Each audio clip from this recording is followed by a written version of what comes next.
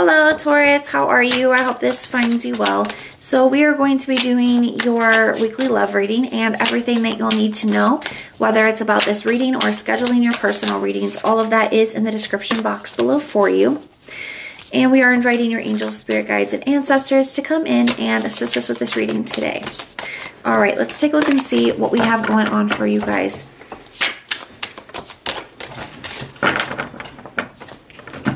The energy of the person that you're dealing with or will be dealing this week in love, we have their feelings, the Two of Swords. Their intentions, we have the World. Their next actions and behaviors towards you, we have the Page of Cups. Your feelings towards this person, we have the Knight of Pentacles.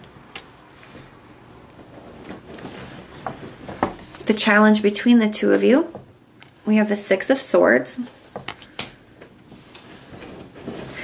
And the potential outcome, we have the Five of Wands. At the bottom of the deck, you do have the Death card. I'm going to be honest, Taurus, I do feel like this is a past person that we're reading about today. The signs that I'm seeing so far for you guys, we have Scorpio, we have Libra, Aquarius, all the fixed signs, Taurus, Scorpio, Leo, and who did I miss? Aquarius.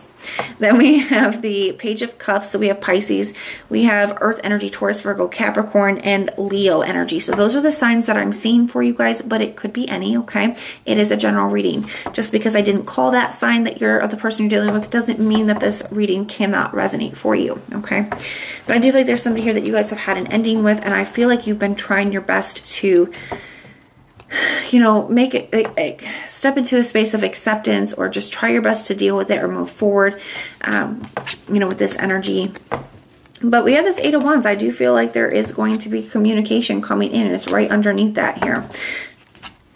Now, I feel like somebody's in this space right now, the person that you're dealing with. I feel like they're kind of feeling a little bit indecisive here. Some of that could be pride or ego. Some of it's just not feeling clear about what they want or what's best for them. On the bottom of this card here, it says, wake up to what you truly want. So very indecisive energy. That's how they're feeling. Some of you guys could definitely live at a distance from this person. Some of you guys, it could be a big distance. Maybe you guys are from different countries. For others of you, you know, maybe it's just a smaller distance, but I definitely feel that for some of you. You have the World card and the Six of Swords right on top of each other. Both can be cards of travel. And the World card definitely can be long distance as well. Now, some of you guys, maybe that is part of the challenge here. Some of you guys may live at a distance from this person. There could be physical distance and space between the two of you. Others, maybe it's metaphorical. You know, maybe there's just been a lot of space and distance. Maybe you guys have been in separation from this person for quite some time. Now with this World card, I almost feel like they're wanting to kind of put this past behind you guys and almost like start a brand new chapter.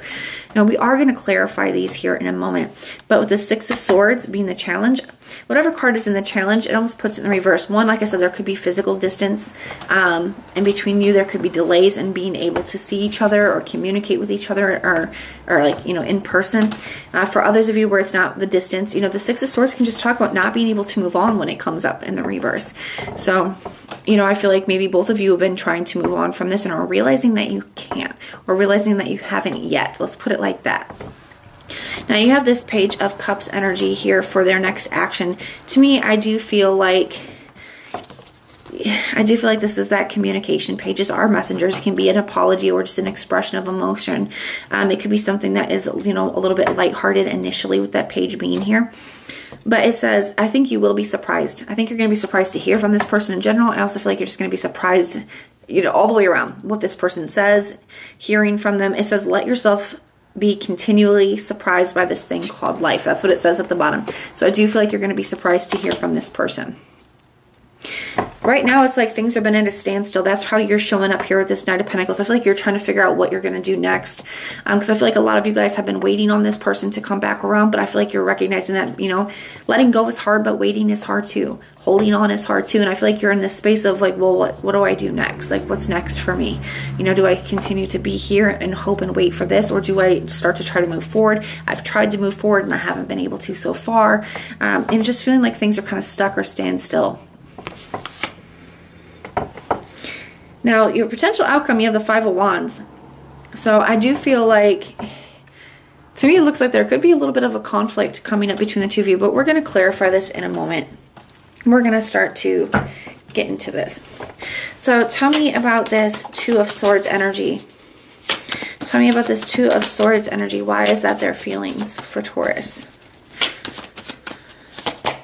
We got the Three of Pentacles. You know, can we make this work? Three of Pentacles is a card of getting on the same page, getting along, working together to build the same thing. Like, can we do that? Do we want the same things? Can this work? Can we work together? Can we get past whatever's happened here? Is there still potential for that? Maybe that's what they're indecisive about here. Tell me about this World energy. Why is that their intention? We have the Queen of Pentacles and the King of Pentacles. Wow. Because they feel like you are their divine counterpart. They feel like that's why they have not been able to move on from this connection.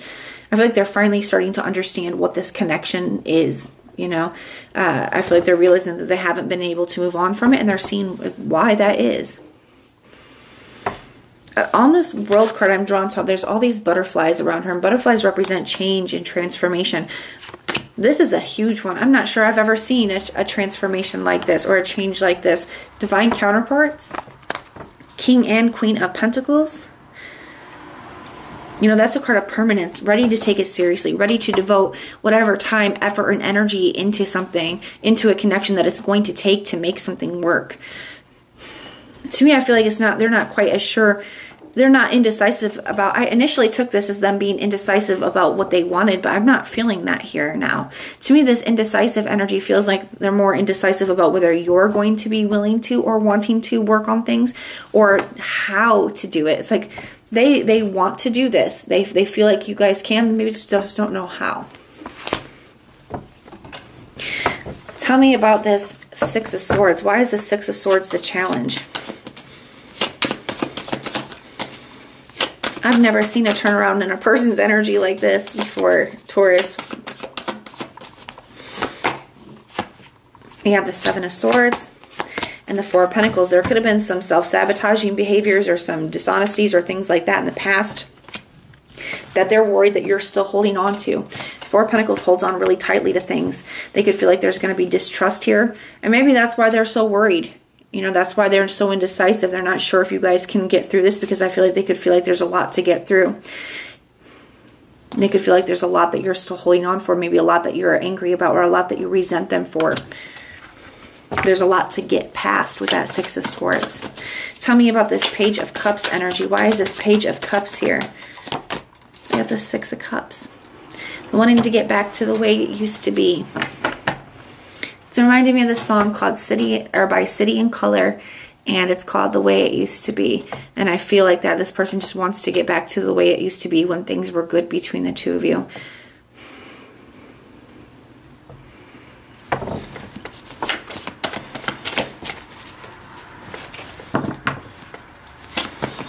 Give me one more for that Page of Cups, please. There's also a sweetness to this. You know, there's a sweetness to the Six of Cups. He's giving flowers, like it's soulmate energy. It's just a beautiful sweetness to it. We have this Nine of Cups here too. You know, wishing for something, wish fulfillment, contentment, happiness, satisfaction. Tell me about this. I feel like we need to clarify this Five of Wands. Why is the Five of Wands the potential outcome? Why is the Five of Wands the potential outcome here? Because this looks beautiful. Why are we getting... I mean, I see that there's a lot of stuff to work through here. But it looks lovely. And I feel like you guys can. Look, you just had this... Oh, we got this Temperance card fell out here. The Temperance card is a card of transformation. It's the alchemical process, you know, but that takes time. It's a process. It's going to take time to work through these things, but I feel like with the Temperance coming out, you guys can work through them. It's out with this Five of Wands, clarifying this Five of Wands. So